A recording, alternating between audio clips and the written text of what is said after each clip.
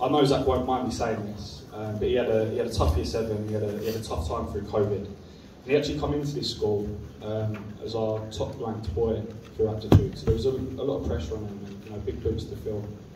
It's safe to say that at the start of the year, he probably wasn't living up to expectations. But he got on with it. Cross-country season, a bit too early for him. He made an impact in the basketball team. And then we get to the business end of the football, and Year 8's made 2 football finals, the Borough and the South East Essex Cup. And Zach was the only person to be left out in terms of not getting on in the Borough Cup final. And he was pretty upset about that, but we reflected and we had a chat, and we needed to restructure and rethink the tactics for the Wednesday night game, because we sadly lost the final 3-2. And I remember having a conversation with him in one of the classrooms I was teaching, just after we finished the lesson.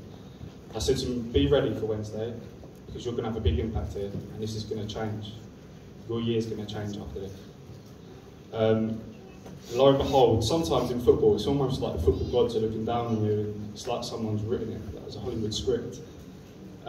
He comes on at half-time. He was losing 1-0 despite the fact he was dominating the game. We've nicked a last-minute equaliser. He's gone through to extra time. 7 minutes into extra time, ball drops on the edge of the box, 25 yards out. He's come to Zach Norris, and he takes a touch at his feet, and I'm suddenly thinking, go on, eat it. And he's hitting his ball, and you can just tell, as soon as it's left his boot, you know exactly where it's going. Postage stamp, it's going in the top left-hand corner. And the pitch erupted, and he's run across the pitch, and I was happy for the boys. I was happy for us as staff to see that, but most importantly, I was happy for Zach. I was so happy for him. It's just, I haven't been in teaching too long. I've coached for a long time. That's my proudest moment so far. I was so proud of him. And after that, I said to him, well done. I made up for you. You're going to have a big athletic season now. You're going to come into your own. And again, he was left out the first round for the Nationals. But we had a hurdles lesson. He showed a little bit of promise. And I said to him, I think you've got something there, maybe get to training. And this is all on Zach, because being the person that he is, he works so hard, he's hungry for his personal development. He attended every single hurdle session. And cut a long story short, he then made the regional team and then competed at the national final for the school. And that's all down to his own hard work and his own desire to be better. And then when he was at the Borough final, he had the quickest qualifying time in his heat going into the final. He was leading the race the whole way, and someone just picked him on the line. And from my angle, it looked like he'd won. And he come over to me in tears with a silver medal around his neck. And when he spoke to me, he reminded me of myself when I was younger and competed. He went to me, I don't do silver medals.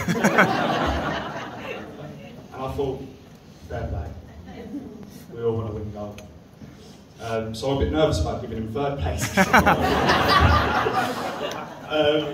But what I'll say,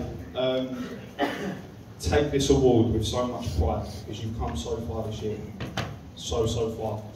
And bigger than sport is learning values and learning things that you can transfer into other walks of life.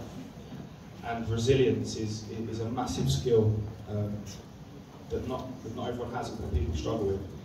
And you've shown this year that you can bounce back from disappointment, and that's going to stand you in good stead. And now you've grown, you're bigger than Mr. Bratton for sure now. You'll probably be as tall as me next year, so I'm really excited to see what year 9 holds for you. Please put your hands together for that.